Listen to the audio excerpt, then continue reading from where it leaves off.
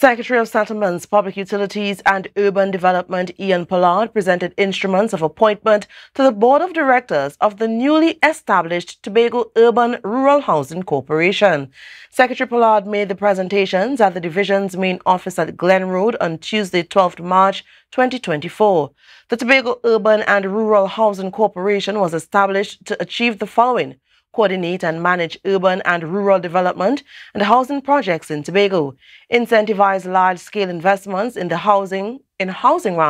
by providing medium-cost service lots and low-cost mortgage financing to prospective homeowners, establish a rental assistance program for low-income households to lower the direct costs associated with rent,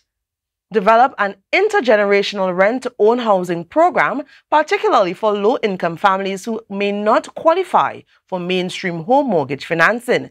Mainstream existing housing grants under one social housing program to improve delivery of housing services, establish a Land for the Landless program LLP in line with previous initiatives, and conduct utility audits for electricity, water and internet and wastewater management to determine the demand for utilities to support urban and rural development in Tobago. The Board of Directors will serve for a period of 1 year.